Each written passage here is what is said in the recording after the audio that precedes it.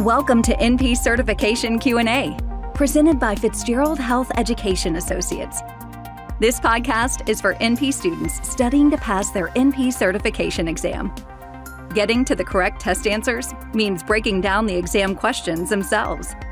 Leading NP expert Dr. Margaret Fitzgerald shares her knowledge and experience to help you dissect the anatomy of a test question, so you can better understand how to arrive at the correct test answer.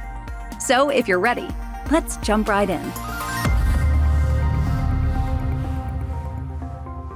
Saundra is a 72-year-old with hypertension who's on an appropriate dose of an ACE inhibitor with adherence. Today's blood pressure is 152/96, and she is without hypertension-related complaints. Physical exam is unremarkable. She has a history of well-controlled asthma and is using ICS LABA therapy. Due to osteoarthritis, she reports, I get up slowly. Sometimes I don't get to the bathroom on time and I lose my urine control. Which of the following represents the next best step in Saundra's therapy? A, advise that her blood pressure is in an acceptable range. Remember, it was 152/96. B, Thiazide diuretic therapy should be initiated. C, add a calcium channel blocker to her current therapy. Or D, a beta blocker represents the optimal additional therapy. Where do you start? Next, you're going to determine what kind of question this is. We're told the patient has a diagnosis of hypertension. It says she has high blood pressure. She has high blood pressure. Okay? And the patient is being treated. As a result, this is an evaluation question because what we're looking for is response to therapy, and evaluation, critical component about this, is whether you stay the course with current therapy or adjust therapies because the patient is not meeting best practices treatment goals. So let's take a look at the information presented and how it relates to the question choices provided.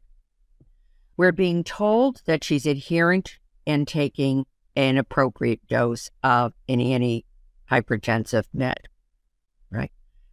If you're being told the patient is taking their med properly and they're on an appropriate dose, those two pieces of information are in fact true. I understand sometimes in practice, we'll have patients say, oh yeah, I take my med every day. And then you discover later on that they're actually not taking it. On the boards, if it says a patient is adherent with therapy, they're adherent with therapy. And that's a fact, and it's an important part of the data given to you about this patient. We can't blame her high blood pressure on the fact that she's not taking her medication. She has no evidence of acute or chronic hypertensive target organ dysfunction, or TOD. Given the negative history, we're told she has no hypertensive-related complaints, no visual changes, no shortness of breath, etc. And her physical exam is within normal limits, so that would rule out hypertensive retinopathy, particularly low-grade hypertensive retinopathy like grade 1, is very common in people whose blood pressure is not well controlled. And she has no S4 heart sound, another pathologic finding in a person with poorly controlled high blood pressure. Her asthma is well controlled on current medication. What we have to keep in mind here is she has, albeit well controlled, she nonetheless has established lower airway disease. And that could impact our choice of an antihypertensive med. However, we really do need to listen up. This woman has osteoarthritis that is contributing to issues of functional urinary incontinence. She's a little slow getting out of the chair. Sometimes she loses her urine because she just can't hop up quickly enough to get to the bathroom. We don't want to give her a medication that could worsen the possibility of urine loss. Now, I know I even read this question and I say to myself, and I want to help her with an OA. We're not being asked about that. That's another visit. It's another visit, another day.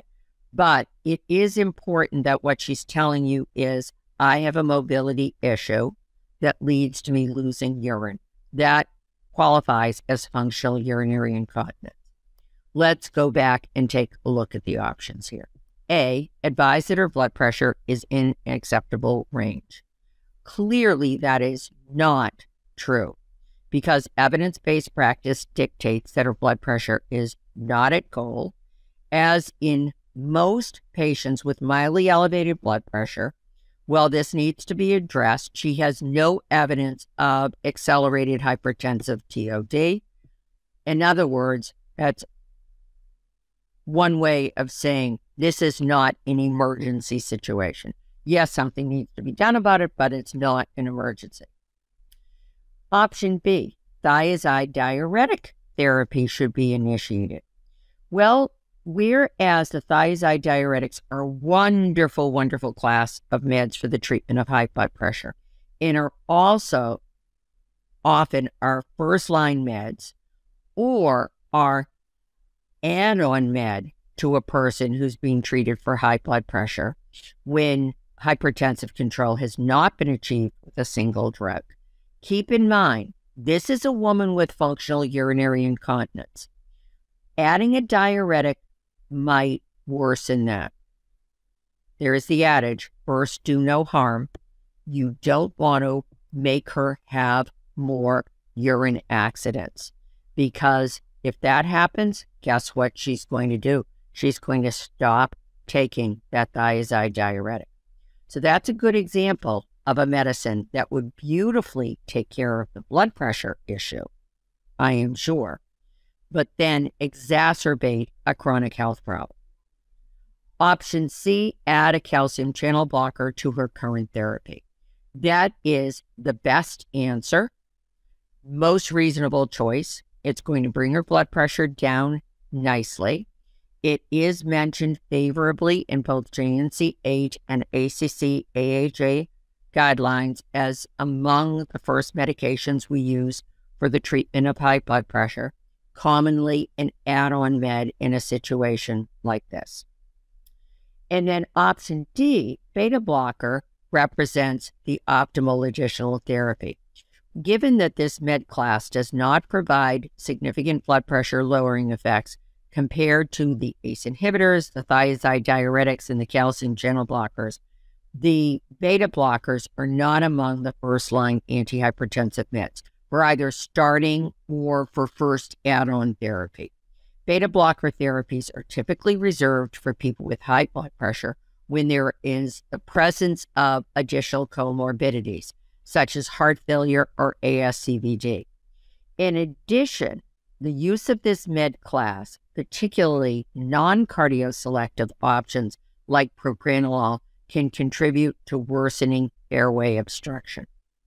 Key takeaway, all the information provided in the narrative of the question contribute to finding the best, not just the correct answer to this question.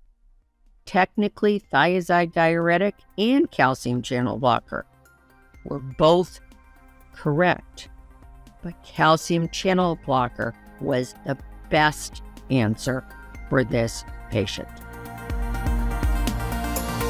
Thank you for listening to NP Certification Q&A, presented by Fitzgerald Health Education Associates. Please rate, review, and subscribe to this podcast. And for more NP resources, visit FHEA.com.